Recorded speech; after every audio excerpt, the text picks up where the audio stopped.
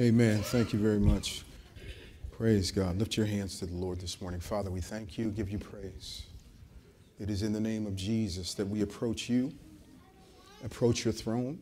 You've made every effort, and it culminates in Jesus to get us back into your presence, into right standing, into fellowship with you.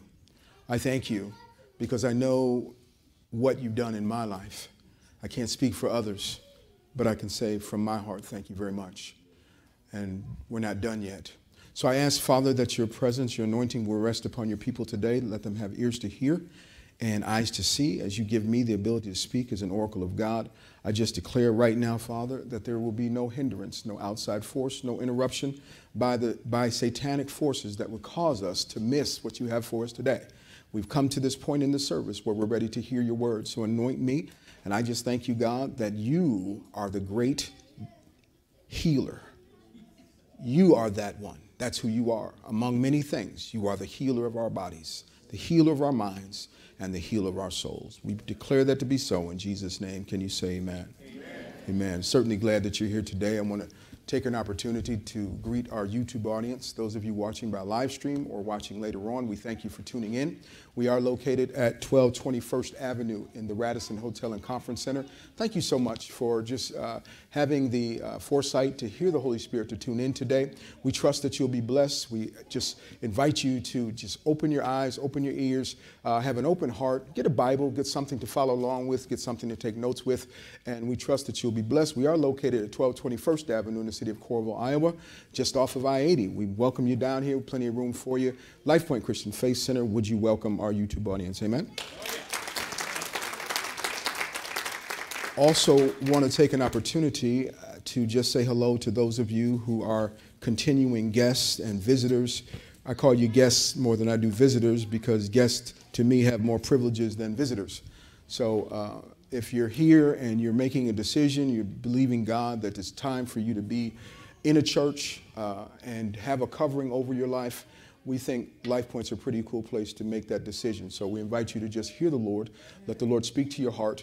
I can guarantee you it's a safe place. We work overtime to keep the presence of God and the power of the Holy Ghost operating in this place. So welcome our first-time guests. Would you do that? And our returning guests. Amen. Amen. Certainly, again, I'm grateful to my brother, Pastor Randy. His wife, Pam, is not with him today, but 3 Degrees Ministries, he's launching some great things for the kingdom. And if you haven't met him, I encourage you, take an opportunity to say hello to him. He's been here before. How many of you remember Pastor Randy? Yeah, in our old building. He was there with us and filled in for my wife and I. He reminded us that when he came, we were on a boat. Kind of forgot that, but I think we were on a cruise that year. And so he came and helped us out, and we appreciate that. Love you, brother. Certainly love you. Thank you very much for being here. Are you ready for the word this morning? Yeah. I'm going to invite your careful consideration and attention to the book of Genesis. Just turn to Genesis. Hold on there. And I want to share a couple things as an introduction. We are and we have been talking for some time and will continue on as the Lord leads me to talk about learning the potential in every seed during this year and during this time frame. The seed, say seed, the seed is what God uses. God never does anything without seed.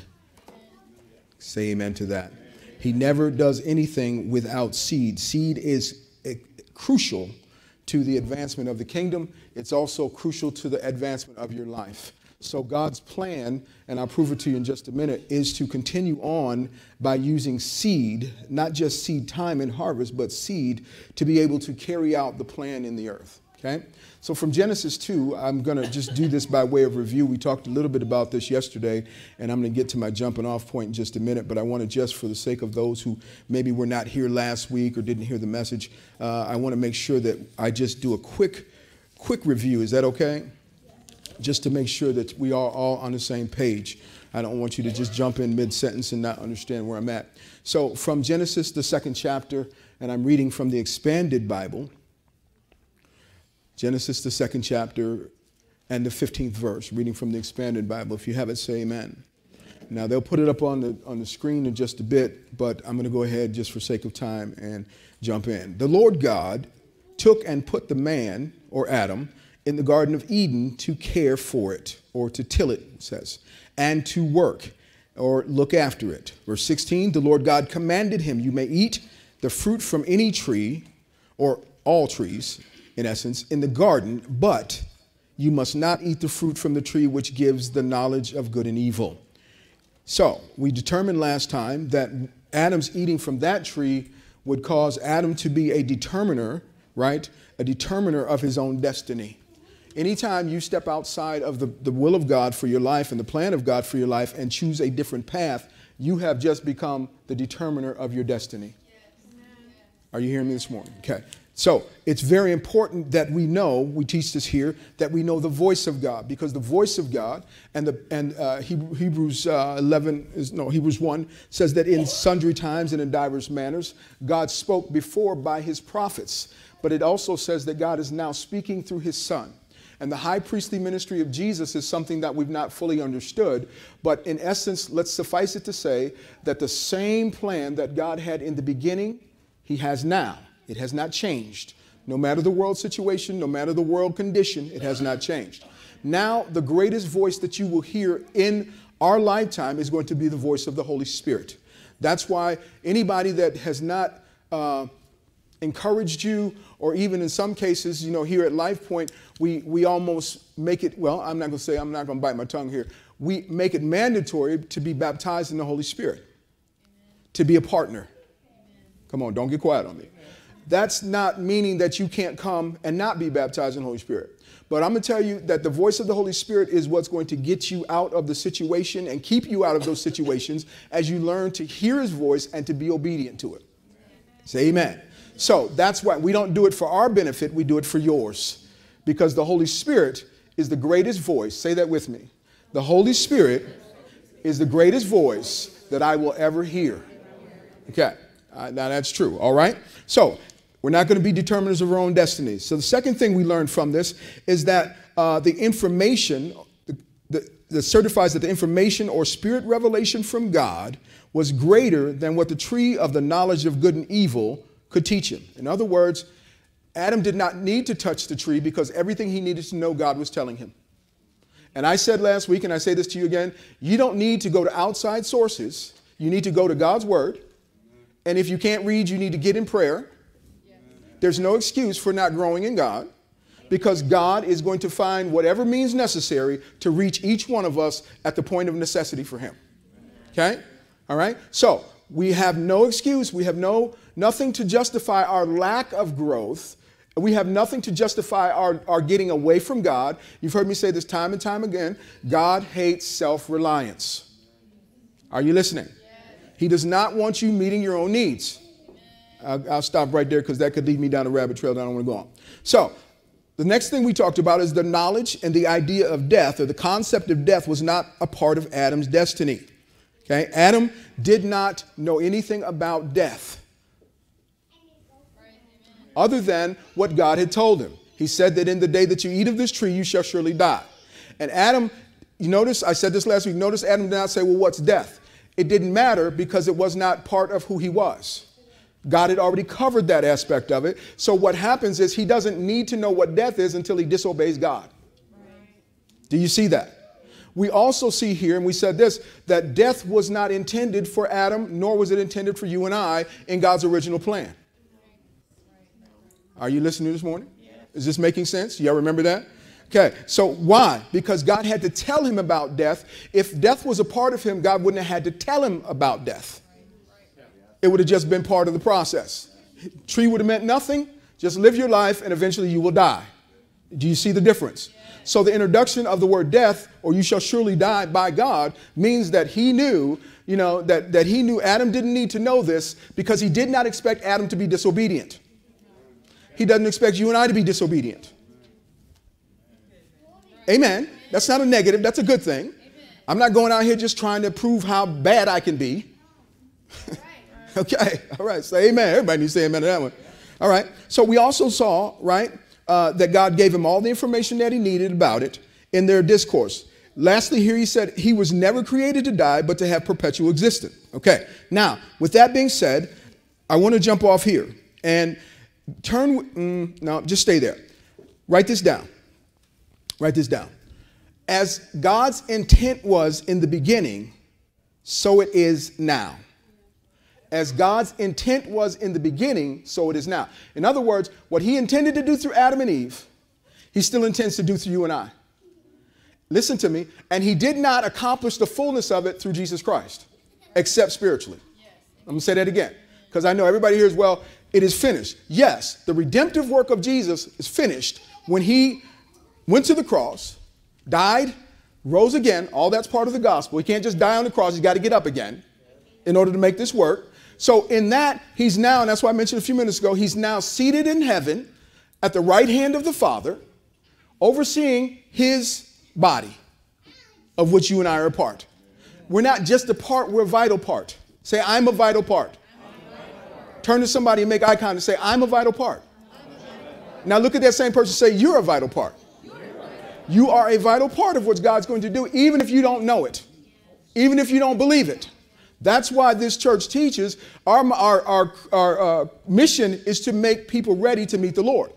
Why? Because you can sit in the church literally, and people do it all the time. You know it. I'm not going to spend a lot of time here. They go to church. They call themselves Christians, and they go and they go and they go. They just show up. Nothing changes in their lives. They've lived good moral lives. They've been born again. True. Amen. But there's been no victory, no success. Their families are full of craziness, madness, and dysfunction.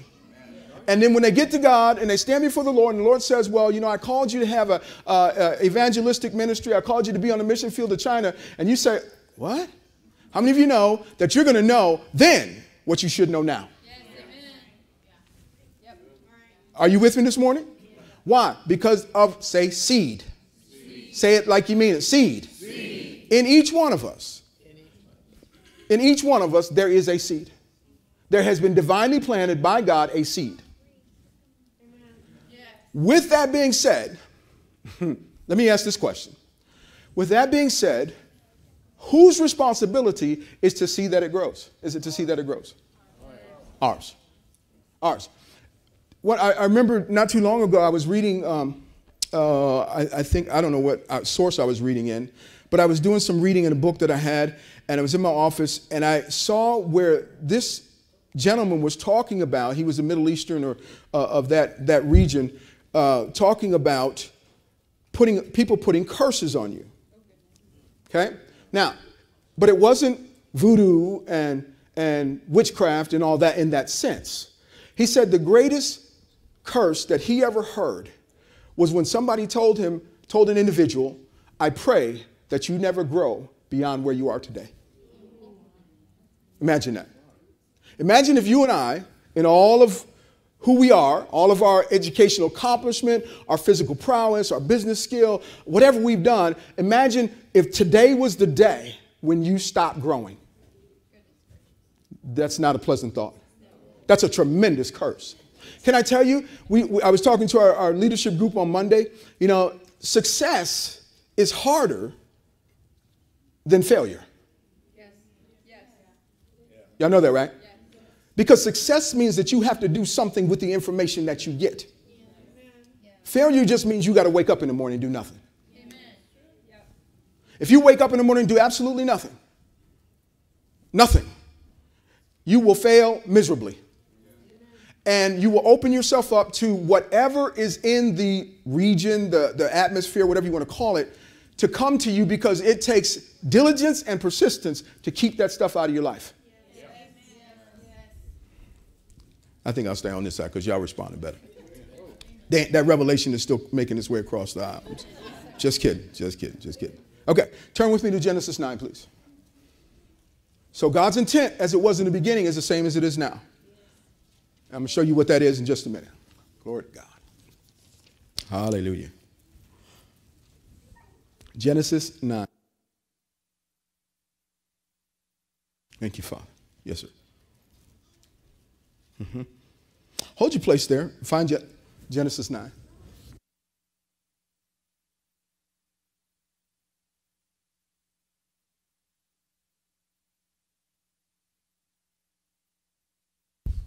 And turn over to Genesis 3. Put a bookmark or something right there. Genesis 3. But hold Genesis 9. Come back there.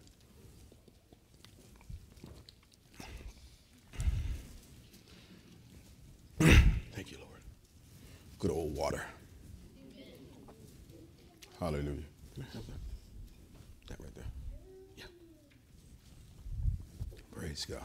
I can't tolerate warm water. So they freeze my water and it melts slowly during the service. Thank you for doing that. Appreciate it. But I can't put wet hands on this. Makes all this bleed and I can't. Okay. All right.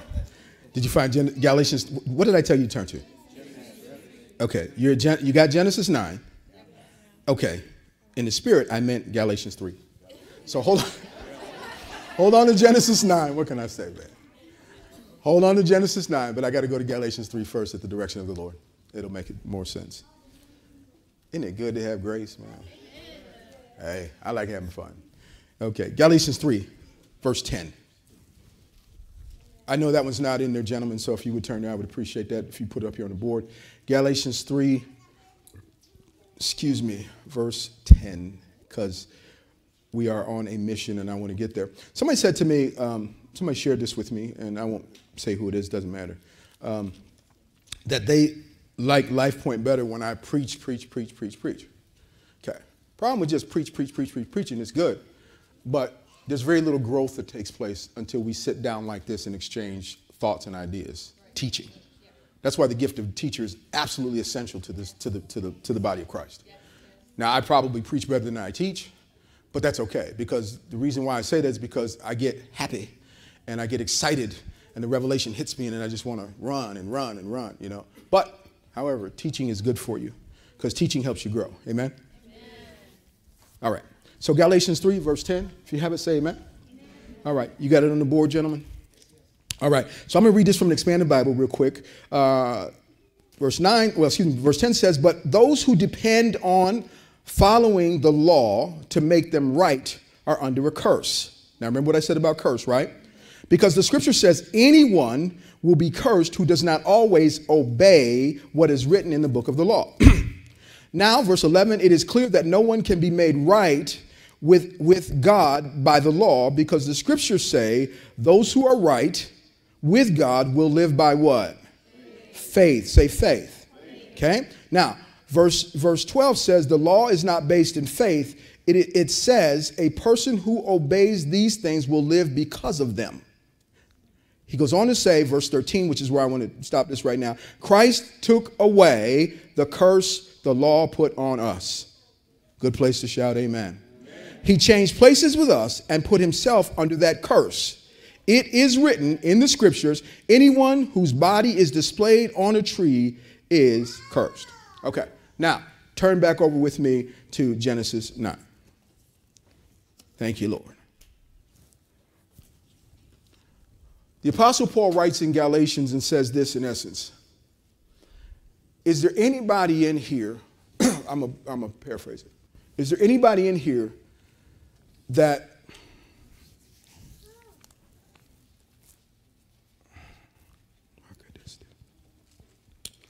feels righteous? Anybody here that feels righteous? You feel righteous. Look around. Look around the room. Ain't nobody raised their hand. Is there anybody in here that feels saved? Boy, you guys are good. You're good. You've been going to a good church. I don't know what church you've been going to, but you've been going to a good church, okay? Now, stay with me. Is there anybody in here, ooh, I'm in Iowa now, that feels like a man? Y'all know why I said that? All right, okay, you'll get it later. Is there anybody here that feels like a woman? You feel like a woman? Okay. Yeah. Okay. Listen. Okay, yes. Yeah. See, y'all getting excited now. Okay, yeah. Notice that you couldn't feel righteous or feel saved, but you could feel like a male or female. You notice the difference? Because the first two are spiritually discerned. So your flesh has no recognition that I'm righteous. Come on now. So your flesh has no recognition that you're saved, because your flesh didn't get saved. I wish I could get it better. Amen. But as a male or a female, you recognize that seed has been planted in you. Glory to God. And you as a female don't have to do anything to change it. You just female. Amen. Come on now. And as a male, you're just a male that needs cleaning up. Learn to put the seat down on the toilet. Amen. Yes. So my point is, listen. My point is, the law tries to make you feel righteous. In other words, listen, notice this part. I got you in the right place here. I want you to write this down. Just hold your place there in Genesis. We're going to get there. You have to notice this, because if you miss this part, it's like missing a piece of the puzzle. Okay? I don't like puzzles because pieces get lost, and then I got all these pieces. I work all this time and then one piece missing. You know what I'm saying? I ain't trying to do all that. But this is important. Notice that it is not until after the fall that the body, talking about Adam's body, and its protection becomes important. Do y'all notice that? Right? Until after Adam sinned, ate the fruit, not apple, ate the fruit of the tree, whatever it was, his, only a LifePointe, boy. It was not until after. Now, here, stay with me. I want you to hear me, because what I'm getting into is directly connected to this. In other words, Adam, as he walked around with God, had no consciousness of how he was clothed, his attire. It didn't matter, because its protection, its preservation, its wellness, and its strength came directly from the master. Adam did not have to do anything to make himself physically fit. It just wasn't intended to be. Then why then do we have to do it? Because of the seed of disobedience, which grew into sin, and now we fall under the curse. Say until Jesus becomes our Lord. Right? Now, as Jesus, my Lord, the curse, I just read it to you, the curse that was on us has now been placed on him. That curse now is no longer for you and I to bear. And we say amen. And we struggle with not feeling righteous. We say amen, but we struggle with not feeling saved. Your feelings about salvation and your righteousness are misdirected. Why? Because what the devil does, he tries to get you into the realm of feeling so that you can stay out of the realm of faith. Okay, open up to Genesis. Where'd I leave you at? Genesis 9, correct? Okay, Genesis 9. If you have it, say amen. If you ain't got it by now, just open your book to the front and keep going till you see the number 9. And God said, and God blessed Noah and his sons and said unto them what? Say it loud. Be fruitful and what? Multiply. All right, y'all got that? That's what he said to Noah and who? And his sons.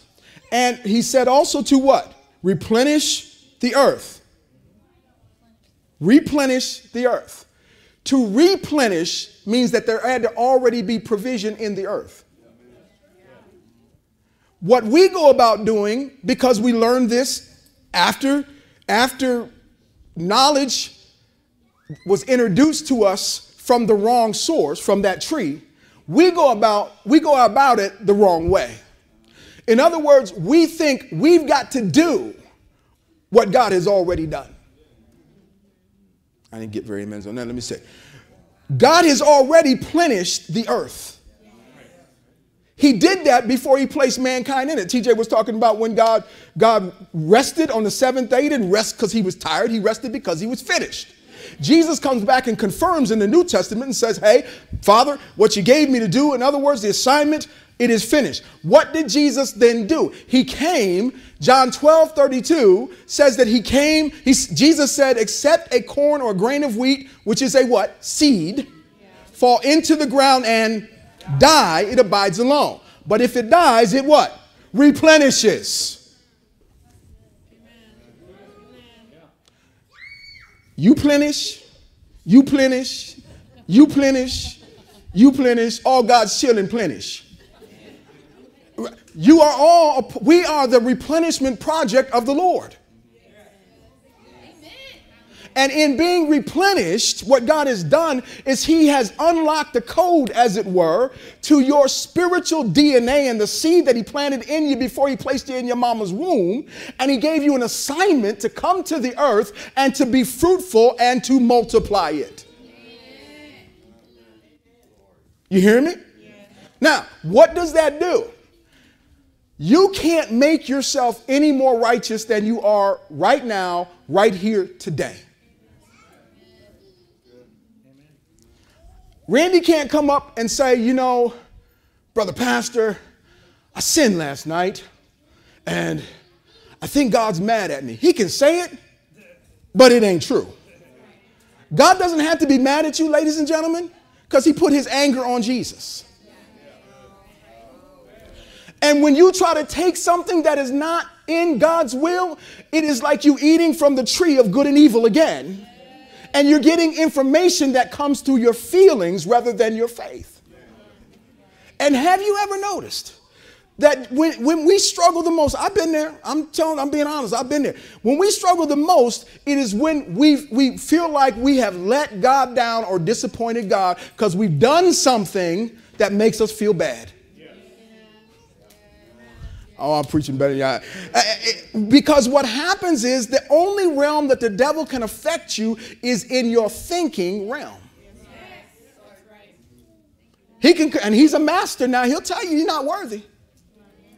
You know why he tells you you ain't worthy? Because he ain't worthy. And all he can do is tell you. I heard John Osteen say this. Was it John Osteen? I heard say this. I don't know. Dad of Joel. He said that he was getting on an airplane. And he was afraid to fly. Now, if you know anything about John Osteen, he's been long gone, but you know Lakewood Church? John built that, not Joel. Okay, I'm just telling y'all. John Osteen and his wife. But anyway, so he's getting on a plane and he's afraid to fly. A preacher afraid to fly is a tough thing. Just saying, you're going to be doing a whole lot of driving. Anyway, so he's there and he said he was on his way to the airport and the devil was just letting him have it. Now, how's the devil letting him have it? Through his thoughts. That's why we act crazy when we get out of the plan of God. Y'all ain't got to say amen to this. I know this is true because I've been crazy. Way more than I want to admit, but I have to have full disclosure because this ain't going to work if you think that I'm exempt. Man, I have acted crazy with no Y and two E's on the end. You know the old saying, I know karate, and the lady said, I know crazy. Huh? So he was getting ready to get on the airplane, and he's on his way. They're taking him to the airport, and he's sitting there, and the devil's just, you're going to crash. You're going to crash. You're going to crash. You're going to crash. Your plane is going to crash. It's going to crash. And so he got on the plane because he knew he had to go, and he's sitting there, and he's like what they call the white knuckle flyer. He's holding on, and y'all know how airplanes do. They get to going on and start that little rumble and that push. And y'all be thinking, Lord, forgive me, Father. You know how y'all do? Forgive me, Lord. Forgive me, Lord. Forgive me, Lord. Forgive me, Lord. Whatever. Forgive me. And then the plane lifts up. Okay. And now y'all hit that turbulence. Forgive me, Lord. Forgive me, Lord. Forgive me, Lord. Forgive me, Lord. And then you land, and you know what I'm saying? Yeah, okay. Well, Brother Osteen said that he sat on the plane and just devil wearing him out. Just giving him what for. Finally, they land. And he's like, say, sigh of relief. You know how it is when you're down on the tarmac and on that runway and you taxi and y'all know how y'all do. Y'all gathering y'all stuff together and trying to make sure you're the first one in so you can get out and everybody stands up and the aisle gets clogged. Right? And he said he got outside and he realized that the devil wasn't saying nothing now because he landed. He got outside, he got his bags, he goes and gets in the car and the devil started right up. You're going to crash, you're going to crash, you're going to crash. The car's going to have accidents. You see how he does? He's working overtime to get you out of faith into your feeling. And if you act on what he says, next thing you know, because fear will stop faith in its tracks. There's no such thing as a little good, like they say, a little, what's that? Little fear, but a little white lie. A lie is a lie. White, black, purple, green, blue. All right? So, what is he trying to do? He's trying to do the same thing he did with Adam, speaking of Satan, and get Adam and Eve to disobey God so that now they become the ones in control of their destiny. Now, can I ask you this question? A person who is not born again, are they in control of their destiny? What do you think? Who would say yes to that? Raise your hand. Oh, y'all good. Y'all been listening. Y'all been cheating, man. Y'all been studying. They're not in control of their destiny. Because as a human, you have to have an overlord. Right. You weren't created to, God didn't create Adam and say, okay, you got this. No, God said, I'm with you. We got this. Amen. And so people that are not born again, and they may not know this, hopefully if they're watching, you will share it with them later, that their Lord is Satan. Right. And they will get the reward, the same reward that their Lord gets. Amen. Just like us. Amen? Okay, let's keep going. You all right? So, let's see where I left off. I'm going to keep going there. So he tells him, verse 7, he tells Noah and his sons, be fruitful, multiply, bring forth abundantly in the earth, and multiply therein. And God spake again unto Noah, verse 8, and to his sons with him, saying, and I, behold, what is he doing? I establish my covenant with you and with your what? Seed after you. Do you see this? Look up at me for 1 second. The Lord ministered this to my heart. I wasn't sure I was going to say it, but I hear him saying it now. Every one of us is in a position and a place right now that the seeds that we've sown have gotten us to. No matter where you are. If your marriage is good, you've sown good seed to it. It didn't happen accidentally. If your physical body is good, now somebody say, well, I didn't, yeah, you did. But if let's say you inherited, I'll just use me, okay? I had the month of July, I had 2 surgeries, okay, on my eye. Somebody walked in my house at a meeting one day, and I had a patch on my eye. I felt like Patch the Pirate. Arr. Okay? Now, my eye is a very important thing to me. Isn't that right, Daryl? Right? My eye is very important to me. Now, with that being said, I inherited it. I didn't do anything wrong. Listen to me. It's going to help somebody. There might be things laying dormant in your body that you inherited that you don't know about. But because you have been on an obedient track and you've taken the word of God and received the word of healing from the Lord, these things won't manifest. So what if they do manifest? Then I have a covenant. I have a covenant. And I stand on the covenant. Listen, and I don't care about what it feels like. Because I'm not based on feeling anymore. Is this getting through? Because I have to know that I have a covenant by a unchangeable God. The Bible says that when he spoke, he swore by himself because he could find no greater to swear by. So when God speaks and makes promise to mankind, the promise, just like it was made in the beginning to who? Adam. Followed up by who? Noah. Come on, Noah was first, right? Y'all do know that. Y'all do know Noah and then who? Thank you. Abraham got a covenant. Moses got a covenant. Oh, stop it. I'm preaching, not you. All God's children got a covenant. And what God did, listen, and what the reason why God placed this responsibility on Noah, are y'all listening?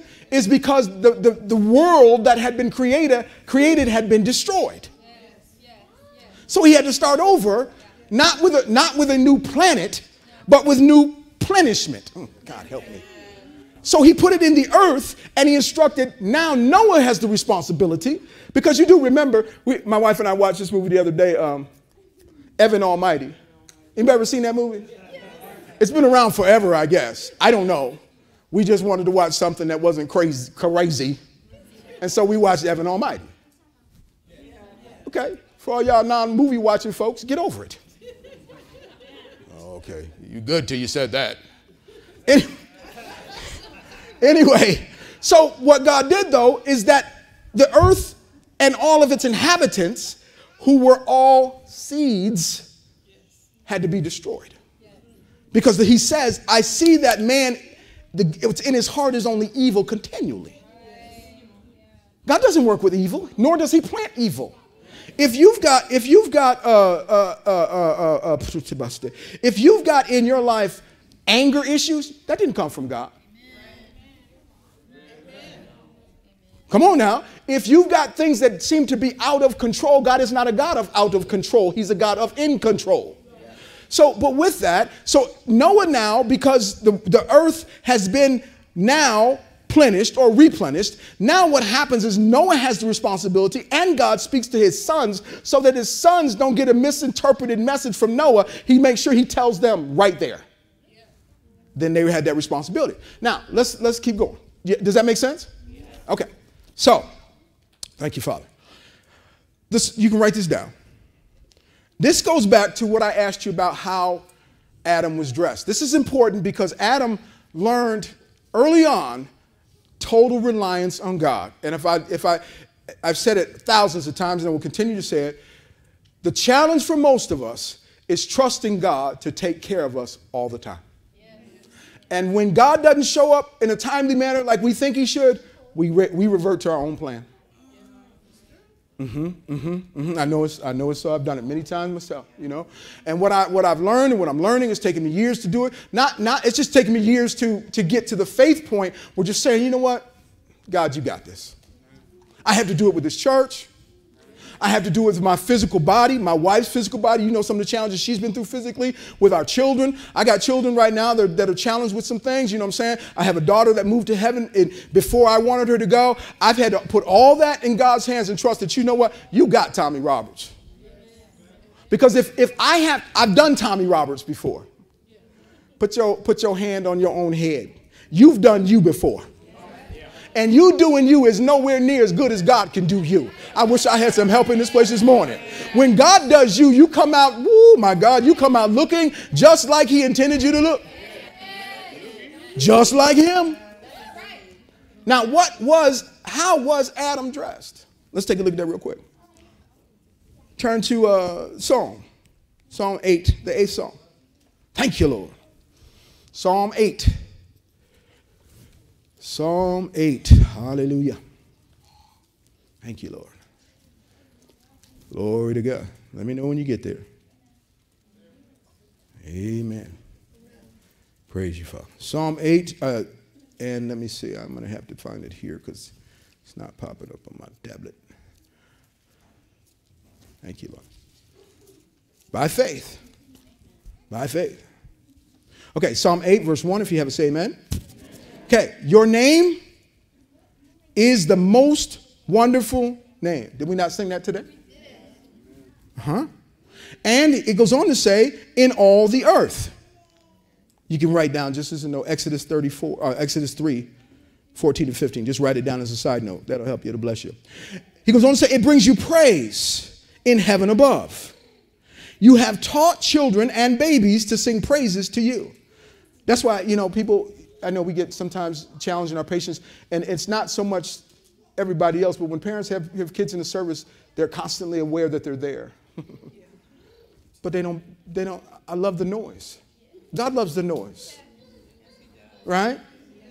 I think God would rather have a room full of kids than a room full of adults. You know? Anyway, I better stop there. I was getting ready to tell a story that my daughter-in-law told me. My daughter-in-law told me about how somebody approached one of my grandbabies. Okay. I think I said that last week, and if you're watching, you're blessed that I wasn't there. Anyway, so you have taught children and babies to sing praises to you because of your enemies, he says. And so you silence your enemies and those who try to get even or revenge. Verse 3, I look at your heavens, which you made with your fingers. I see the moon. Wasn't TJ talking about that today? I see the moon and the stars, which you created. Verse 4 says, but why, listen, why are people even important to you? King James says, what is man that thou art mindful of him? Why does God care about you? Listen to me. Look up at me. Hold your place there. It is a demonic strategy to make you think that God does not care about you. And way too many people fall for that. Not you, because you know better. Remember when Jesus was on the back of the ship and Jesus had said to them, let us go to the other side? What did Jesus do? He went to what? Sleep. He didn't go to sleep because he was tired. He went to sleep because he recognized that there was no reason to stay awake. Because he'd already given us, why not just lay down? He lays down, and the disciples couldn't sleep because they were out there in the night, and the wind got crazy, and the waves got crazy. And what was the first thing out of the disciples' mouth? Carest thou not that we perish? In other words, you don't care for us, because if you did, you wouldn't be sleeping. I'm telling you that the Bible says in Psalm 124 that he that keepeth Israel neither slumbers nor sleeps. So it doesn't matter what season you in. He not sleeping, baby. Even if his eyelids are closed, he not sleeping. He's seeing into the realm that he needs to see in to make sure that you and I are covered. Jesus gets up. He says, peace, be still. He didn't even address the fact that somebody said to him, you don't care. Because he knew that it would pull him out of faith and get on the same level as them based on feeling. And he asked to them, he says, listen, where is your faith? Didn't he ask him that? So here he says, the angels are talking to him, says, why do you take care of human beings? You made them a little lower than the angels or God. In a King James version, that word translated is not angels.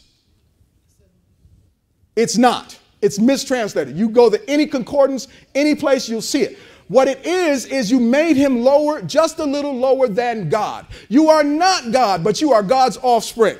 You can talk like God, act like God, walk like God, speak like God, have faith of God. Are you hearing me this morning? That doesn't make you God. It makes you God's babies. And he watches over his own. He says you put them in charge. Oh, no, I skipped a verse. You made them a little lower than the angels. And this is what Adam was clothed with, and Eve, and crowned them with glory and honor. In other words, stand up for me real quick. Just stand right here. Hold this for me, please. In other words, if I'm going to crown Mike, I'm not going to take a mallet and bing, right? What I am going to do is I'm going to come to him in this translation and I'm going to lay my hands or my presence on him and give him all of me. Come on now. You know God's got nothing but glory and honor. So he crowns him and her, because they're one, crowns them, and he releases them with that glory, thank you, with that glory and with that covering, so that no matter where he walked, no matter where she walked, my God, everybody knew that they were the dominant creatures of the earth. They didn't have to go out and kill a lion because a lion was no threat. They didn't have to be concerned about a snake or a serpent because a serpent was no threat. Are y'all hearing me this morning? And so we've got some old cockamamie idea of thinking, well, they were running around naked. No, baby. No. There was no such thing as nakedness. How could they identify nakedness? Nakedness didn't come about till they ate from that tree. And then some people took that to go to a nudist colony. We used to have a brother who used to attend this church. He told me one day, he said, Pastor, I want to invite you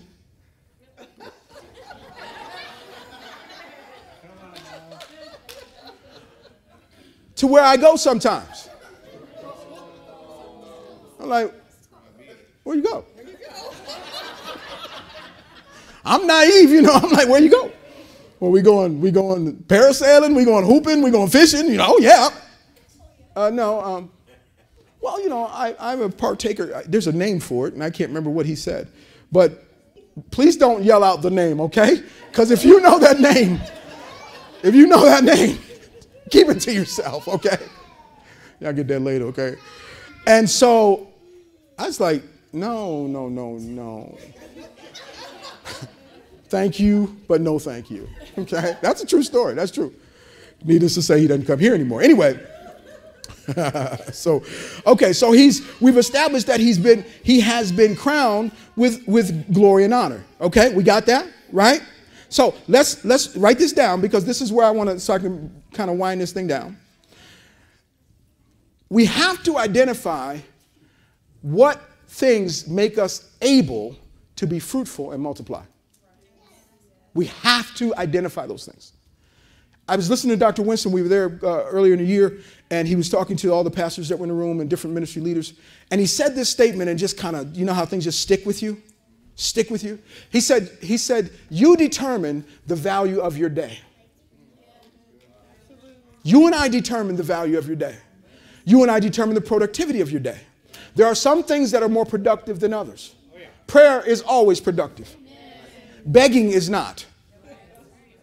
Okay? All right? If I get up in the morning and I'm conscious of God, as I told you this before, as my incorporation into my life, I get up and I always say, good morning, Father, or Dad, or God, but I usually say, good morning, Father. Good morning, Jesus, and good morning, Holy Spirit. Always. That's just who I am. Even if I ain't feeling it. Excuse me. Especially if I ain't feeling it. I'm looking at what the day holds. I ain't feeling it. My prayer time is limited because I got to get a jump. Maybe I went to bed too late, stayed up too late, got up too late, got to walk the dog, got all this stuff to do. I am going to determine the value of my day and its productivity. Okay?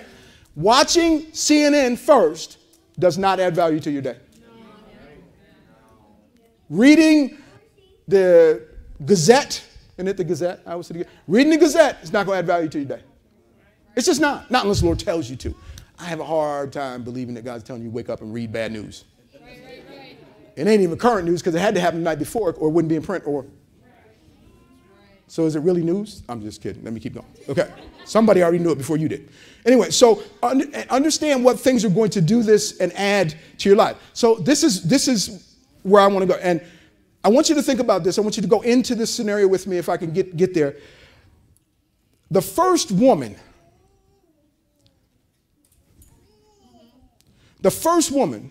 okay, helps man be fruitful. He sure can't multiply without her. Now, listen to me well, because I'm going to deviate from anything, any of the stuff that you might have heard before, because I've said this to my wife many days, and some of you already know this. If you don't, you should know it. And I think it intimidates a lot of women from getting into ministry or getting involved in ministry because in a male-dominated culture, men have a tendency to somehow or another look down on the office or the anointing and authority of women. And to me, they're insecure. They're insecure. Amen. She said, I agree. You should agree too. God never put Eve with Adam so that Adam could dominate her. He put Eve with Adam so that he could be fruitful and multiply. And you will find, listen to me, you will find that anytime an individual does not know the purpose, God help me, does not know their own purpose or the purpose of why God joined you with somebody, there will be conflict and there will be unfruitfulness. I don't know if I can. If you listen, anytime you don't know your purpose, or anytime you don't know the purpose of who God has joined you with, maybe he hasn't joined you with somebody yet. Don't get panicky. Amen. Don't get panicky. He got something, but you got to build it, baby. You got to wait until you know that you know that you know. Because too many times we have leapt out there and got with the wrong thing. And that thing did not know its purpose or yours. I'm preaching better than y'all saying amen. Because ultimately, God could not make human or mankind be fruitful until he brought the package together completely. Help me, God. And the Bible says, God said, it is not what? He didn't say it wasn't convenient. Many of us act like it's not convenient. You know, I don't need no woman. You crazy as a loon. Now, wait a minute. Y'all laughing at me. Did God not say it's not good for man to be alone? Then how can we say it's okay? Say it louder. Feelings. I'm careful because there's babies in here, okay? Y'all parents, I'm safe. Don't get panicky. where's JT at? Yesterday, my nephew came over to the house and we were just kind of, we weren't really doing nothing. I just gotten home from another appointment and she was listening to some praise and worship and I turned the TV, I turned the channel, you know, and I turned on and it was, you know, I like, what's that guy's name? What's his name? No, the actor, the white bearded played God, oh God, Morgan Freeman. I like Morgan Freeman. I saw him. I was like, okay. I was really looking for a college football game, to be honest with you. And I'm not a big college football guy. I'd had a long week, so I was just kind of wanting a distraction. And so, boy, did I get one. So I watched a little bit of the movie. I got up, and I turned to walk away, and it was on, and JT had sat down there, too. I said, man, sit down, relax. You know, he was over there trying to help us do something. And all of a sudden, I heard this commercial. Y'all might as well pull your religious toes in, because I'm going to tell you just like it is. And in the commercial, it was a CONDOM commercial. On TV. In the middle of a Saturday. Now, okay. It was like a public service thing, and they were trying to, you know, what they were saying was that, you know, if I had taken a moment, I wouldn't be in the situation I'm in now. Y'all can I'm not saying any more than that because I got babies in here. But that didn't, you know, I'm going to be honest with you. That didn't strike me as, that, you know, I mean, because we adults, we've been dealing with this for a long time. Don't act like you outside of this thing. It is the attitude that makes, that somehow or another we think we're outside of this. We get into this sanitized bubble, this Holy Ghost bubble. You need to deal with that kind of stuff, confront it right in its face. Amen. And what shocked me was that, and I ain't watched TV in a long time. You know, we watched Andy Griffith. You know what I'm saying? We watch stuff that, well, there ain't no cussing and that's what you know, if I'm going to watch anything. And sure enough, there was these two dudes laying in bed together. And one saying that about, I'm like, and I asked my nephew, what did he say? Because I was turning this way. I was like, blah. Now, why do I say that? Because we have given ourselves over to feelings instead of truth. I'm going to submit to you. Y'all may not like me. It's coming out over the airwaves. I am not going to be apologetic at all. Listen, if you get the right woman with the right man, you're going to do what God said do. Yes. That didn't go over very well because I get. Because the Bible says, God said it's not good that man be alone. So what does the devil do? He then comes in and starts downplaying the role of the woman. And the woman starts feeling intimidated because some old stodgy old preacher tells her, well, you know, it's not right for a woman to usurp the authority of a man. Look, see, she proving it right now. She don't a bit more care about me. You feeling me? Let her run. She good. No, she ain't bothering me. As long as I don't step on her, she a little squirt. Oh, there she go. But my point is, that's what I'm saying. Listen, God help me. Thank you, Holy. She doesn't know the difference at this age. It's not until she gets older that somebody has to plant some negative seed in her and tell her what she can't do. Say amen to that. And where does it come from? It comes from that fruit that was taken off that tree where all of that knowledge was unleashed on the earth. And what Jesus did is he comes to Galatians 3, we read it a little bit ago, to take that knowledge and say it doesn't work, ladies and gentlemen. Let me keep going so I can run out of time. Is it making sense to y'all? Any of this making sense to y'all? Excuse me. Verse 18 said over in Genesis, it says, then the Lord God said, it is not good for man to be alone. I will make a helper, right? Not a hater. Huh? Right? He gonna make somebody to help him. And then I really enjoy Proverbs 18 and 22. You can write it down. I'm not going to turn there. The Bible says, whoso findeth a wife findeth a good thing and obtaineth favor of the Lord. And so what the devil does is he comes in and convinces a society that gets distance from God that, and help me God, I'm just going to say it, this women's lib is now significant. And all it is pushing back against the intimidation of a man. You got some small-minded man and some stubborn woman trying to come together, and both of them got more degrees than a thermometer, and they can't figure out up from down. They crazy as a loon, and they running around here trying to tell you and I, and they get the TV shows, they get the talk shows, they get all this stuff, but they ain't got no God there. And we as the ones who have access to the kingdom, because we got God anytime we want him, baby. That's why you need to turn that stuff off and get back in the word.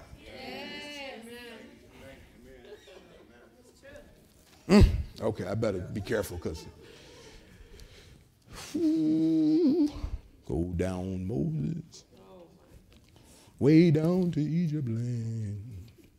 Tell old Pharaoh to let my people go. Many of us are controlled by Pharaoh and don't even realize it. You know, when did Adam become controlled by Pharaoh? The moment they ate from that tree. Pharaoh showed, that spirit of Pharaoh showed up. And now what happens when we revert to knowledge that does not line up with God's scripture, we have allowed a spiritual Pharaoh to come into our lives.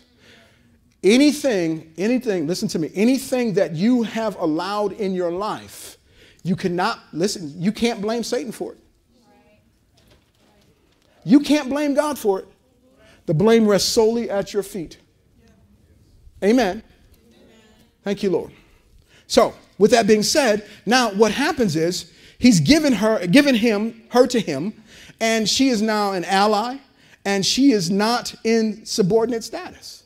They're figuring this thing out together. Now, clearly, I tell young men this all the time. I certainly tell married men, you know, when it comes to that house, the final decision in that house, if you and your wife are in perfect harmony, she agrees or she disagrees or whatever, a decision has to be made, who's God going to look at? He ain't going to look at her, he's going to look at you. Right. The man. Because that's the way he designed it. Right. Now, if you're doing it the right way, y'all going to talk about it before you just go out and buy that new car. And you ain't tell your wife. And you ain't tell her how much money you pulled out of the bank account. And then when she go check the bank account, ain't no money in there. I'm sorry. You should have asked. Right? But when it comes to spiritual matters, collectively, you both are fruitful and multiplying. And what do? You go before God in prayer. You take communion at home. Say, Father, we don't know what we're doing here. I'm not ashamed to admit that I need knowledge from you. According to your word, James 1 says that if any man lacks the knowledge, you let him ask of you. So Lynette and I come, we ask you right now. We had to do that. We've had to do that in our finances. We've had to do that in our family. We've had to do that with this ministry. We've had to do that. We have had to do that. And it's not a chore. It's just something you got to remember to do. Right. Amen? Amen? All right.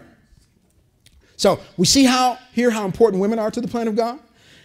Listen, if the female of the species was destined to be cursed, God would have never created her because he doesn't do anything unintentionally. So when women come across as like they're being, abused and misused and everything, whatever the reason, whatever the door that opened all this up to them, for one, it's got to be closed because somebody planted the wrong seed in there. And if that seed gets in there, that seed doesn't know anything to do but to grow. You put it in there, and in some cases, seed doesn't need watering. It doesn't need a whole lot of sunlight. Some seeds are just going to grow. In a spiritual sense, listen to me well. In a spiritual sense, seeds that are planted by God's enemy. You can see this over in Mark 4, because the disciples came out and he had planted, the sower sows the word, and when it grew up, the tares grew up with it, right? Y'all remember the story without me turning there? And the tares grew up, and they came, and the people said, Master, who hath done this thing? And the Lord said, an enemy has done this.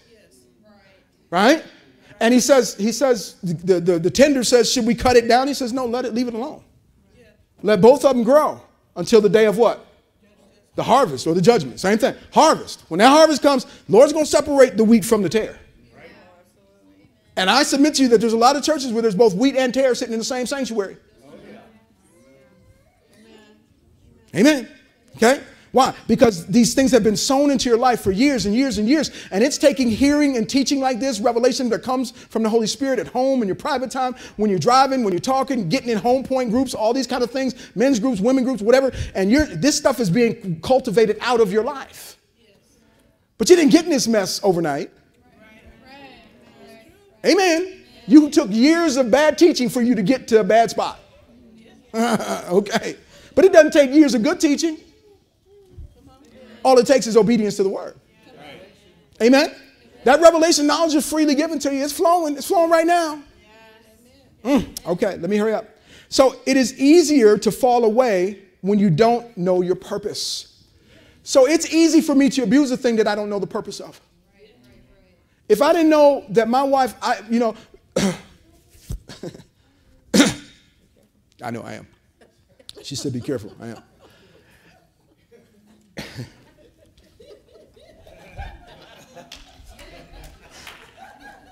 Now I'm being wise, not just careful. No, I'm just kidding. For years, I didn't know her purpose. I did not know it. I'm going to stop right there. For years, I didn't know her purpose. And I was doing some figuring the other day. Yeah, Lord.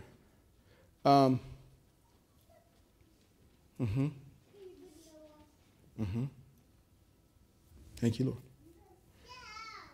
27 years being born again.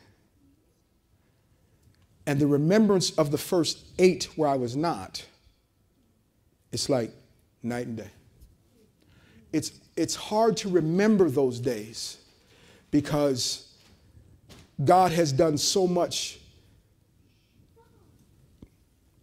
cultivating of my thinking. Not that they didn't happen, but cultivating of my thinking to realize that when those 8 years were going on, it was because I didn't know her purpose. So anything you don't know the purpose of, you have a higher potential to abuse. And that goes both ways. Because a lot of women don't know how valuable the man they have in their life is. And I'm going to tell y'all this just because it bears being said. Ladies, if you got a good man, a good husband, because he need to be your husband, not just your man. Because if he's just your man and you sleeping with him, you need to repent. I got that coming. He said, so does he. But if you the one born again, you need to do it. And if he don't know Jesus, you need to introduce him to him. But ladies, if that's not the case and you got a good husband, he born again, you got a good man, you better hold on to that joker.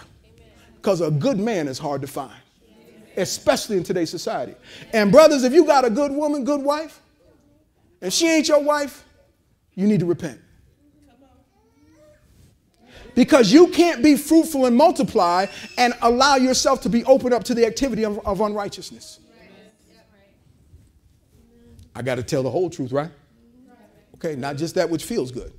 My point simply is this. Once I know the purpose, and like I said, 27 years ago, God showed me the purpose.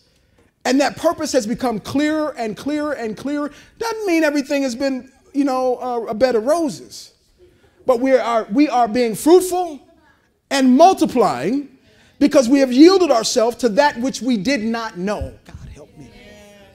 Most folks want to be in control, and I don't know about that, Pastor. You ain't supposed to know about everything. That's where faith is coming into play. God knows. God knows, I'm telling you. Okay, I'm not out of words, but I'm out of time. Woo, hallelujah. Thank you, Lord. I'm telling you, it is an organized plot of the enemy to destroy our families. And most of it stems from, a good portion of it stems from our own lack of understanding. That's why when you come to church, you should engage your mind. You shouldn't disengage and wait for somebody to make you say, yeah. No. Say, yeah.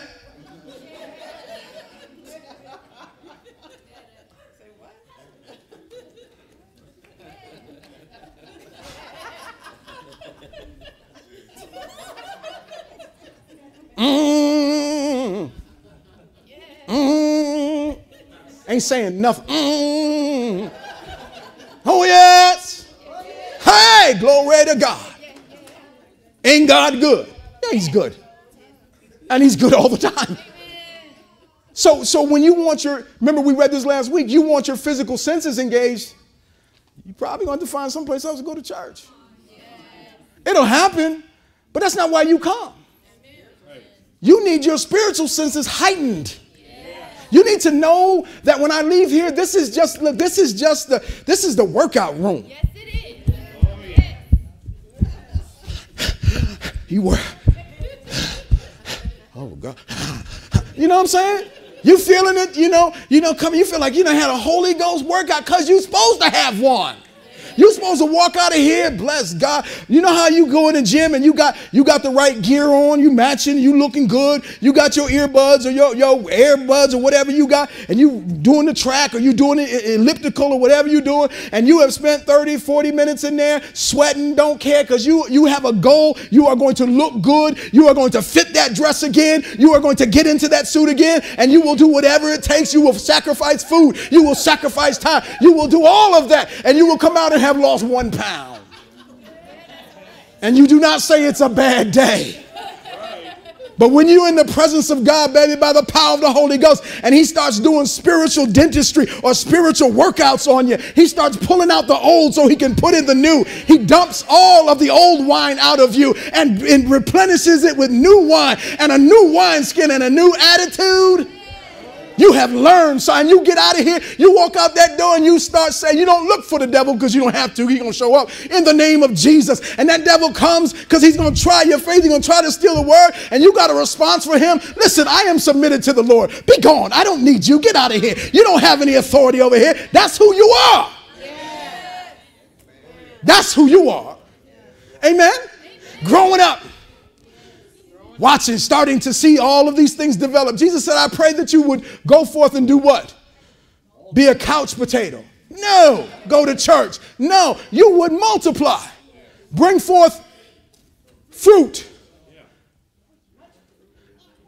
And then he says, not just fruit, much fruit, but then he also adds this caveat on the end. Stand to your feet. That your fruit would remain. I don't want just fruit. I want fruit that remains.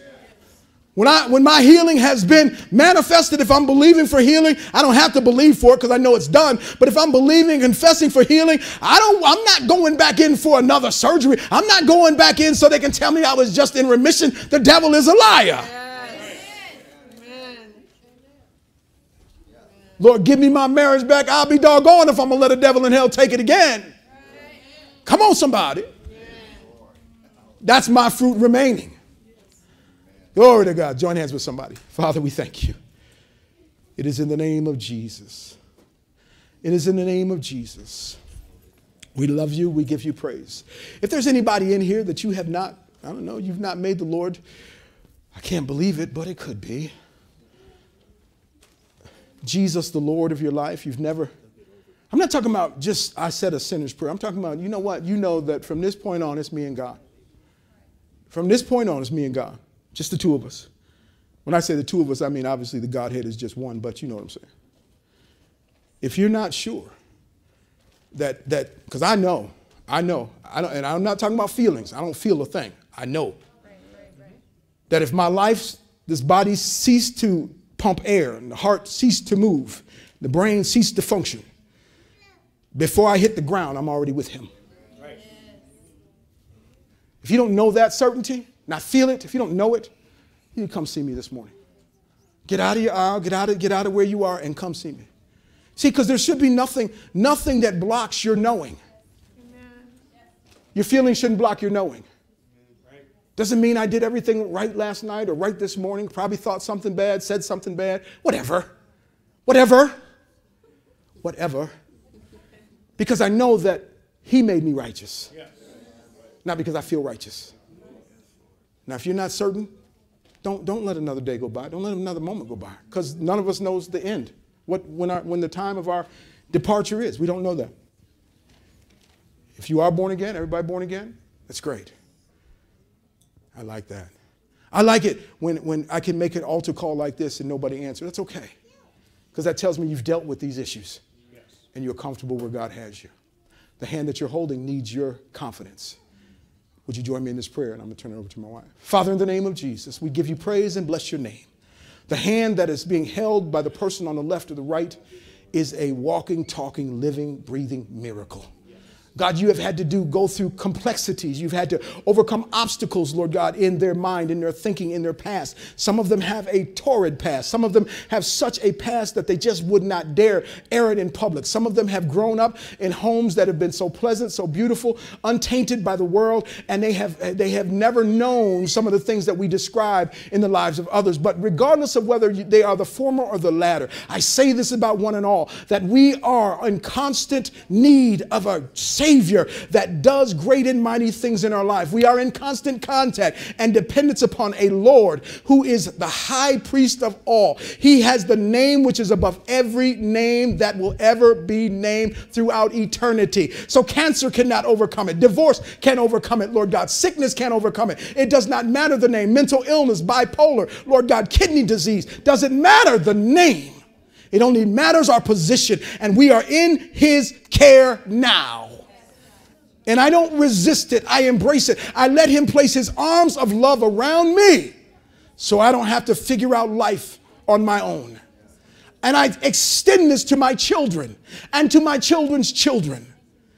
They will never know a day in hell. No matter how far they are outside of the kingdom this moment, you need to be getting in agreement with me now. No matter how far they are outside of the kingdom, no matter if I haven't seen my kids in years, no matter if I'm estranged from them, no matter, does not matter, because they are there. You are there with them now. And I defy the armies of the aliens and turn them to flight. And I say with all authority over my family and my children's children, which is my seed in the earth, you are blessed of God. You are born again and you are a kingdom citizen. Now get in the kingdom as fast as you can and live life and be free and multiply and replenish. In Jesus' name, say amen to that. Give the Lord a great big praise. Can you do that?